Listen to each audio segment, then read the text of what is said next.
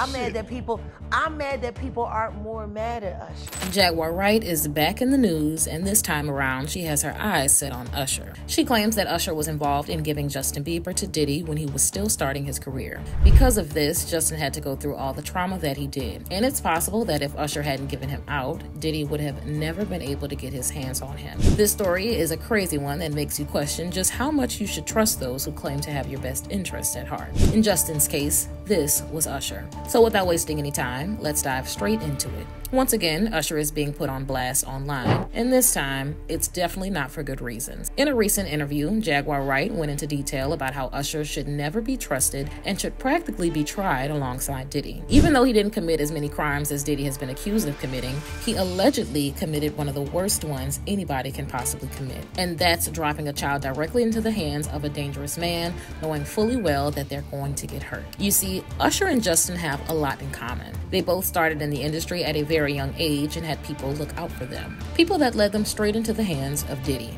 For Usher, this person was Brian Reed, and for Justin, it was Usher. Justin was raised by his mom, Patty Millette, who had him when she was just a teenager. Both she and Justin were struggling financially, and in an attempt to help them get by, Justin started performing at local talent shows. During this time, Patty would record him whenever he was performing and practicing and upload videos of him online. This was how Justin got discovered by Scooter Braun. Scooter reached out to Patty and asked if he could take Justin under his wing because a talent like Justin couldn't be ignored. Initially, Patty was hesitant.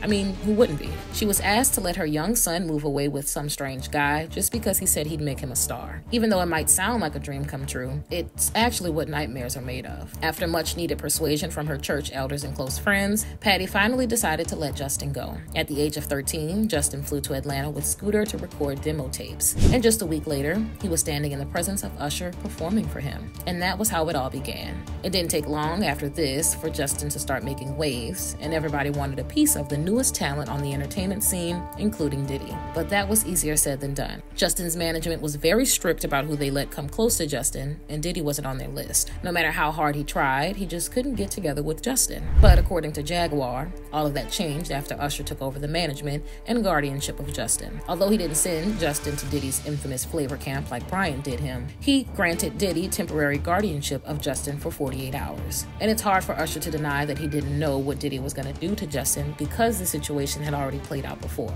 Back when Bryant sent Usher to live with Diddy for 1 year when he was a teenager, Diddy would, quote unquote, toughen Usher up. And based on the rumors, a lot of crazy things happened to Usher back then. For an entire year, he was left at the mercy of Diddy. And allegedly, Diddy did things to him that no one should ever do to anyone, especially not a child. At one point in time, Usher even ended up in the hospital fighting for his life. By giving Diddy those 48 hours with Justin, Usher had to have known what was coming his way. So why do it? Why would Usher do something like this to Justin, knowing that he was giving him to one of the most dangerous men in the entertainment industry? Well, the only thing that makes sense here is that Diddy had something on Usher.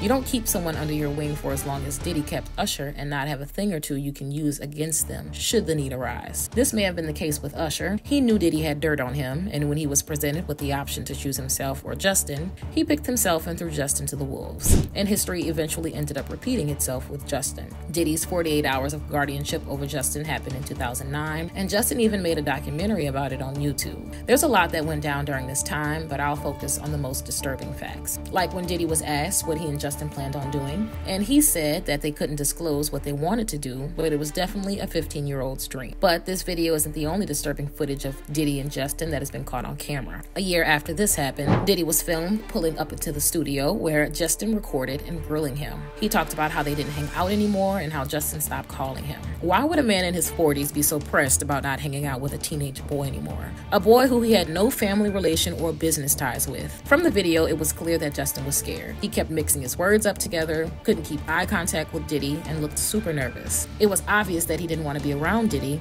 but Diddy didn't care. For years after this, Justin was trapped in Diddy's clutches and was introduced to a lot of crazy things. And allegedly, Diddy wasn't the only person who used Justin. He supposedly passed Justin around to his friends too. And sadly, Justin probably felt like he had no one he could turn to for help, because the one person he trusted to have his back was the person who threw him into this hot mess in the first place. Rumor has it that Diddy was the one who made Justin have a substance addiction problem in the first place, because he kept taking them to escape the reality that was his life. It's not clear how Justin was able to finally get out of the clutches of Diddy, but many people believe that his age had something to do with it.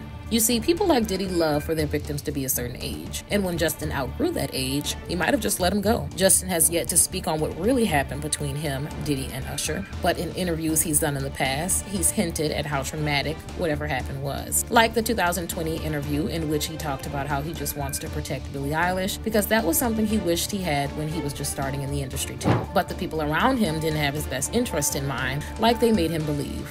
With Diddy's case getting hotter with each passing day, your guess is as good as mine if Justin is ever going to say anything. If he does say something, it just might be the final blow needed to put Diddy away for good. But what do you guys think about all this? Do you think Justin is ever going to tell the story of his experience with Diddy or not? Let me know what your thoughts are in the comments below.